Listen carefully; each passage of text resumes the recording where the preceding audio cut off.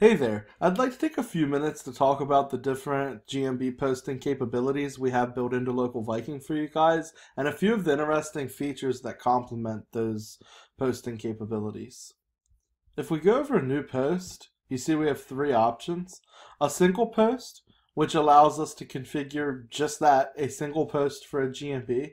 We have multi-location posts, which allow you to create one post and then select any of the GMBs that you manage to make that post too.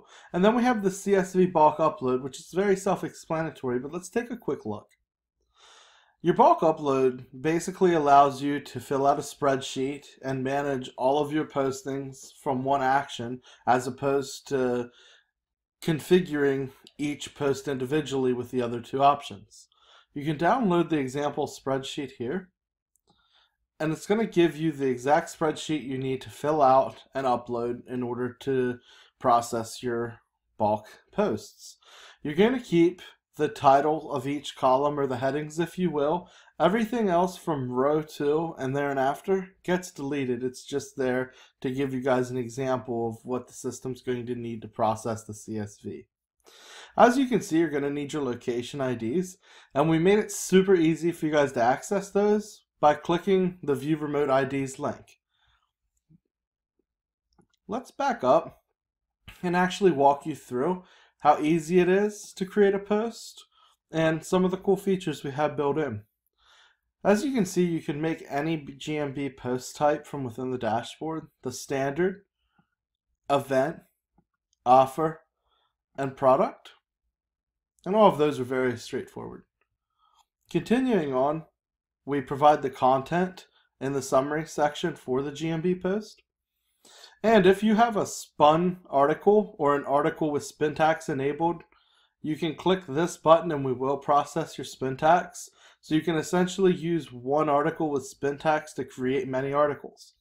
Another really cool feature we built inside of Local Viking for you guys is the daisy chaining feature. So as you're creating your content, you can click the Insert Previous Post URL button, and it's going to provide the link to your last GMB post. Something to keep in mind is if you guys have a GMB website activated, all of your GMB posts automatically turn into inner pages on those sites, so it will use your GMB website URL. If you do not have a GMB website active, it's going to use the raw URL from your GMB and that post specifically. Scrolling farther down, we have the options for you guys to schedule a post. I know a lot of you guys like that option and have requested that in the past, so we made sure to build that in, whereas a lot of other tools didn't natively have that option, and Google GMB itself doesn't natively have that option.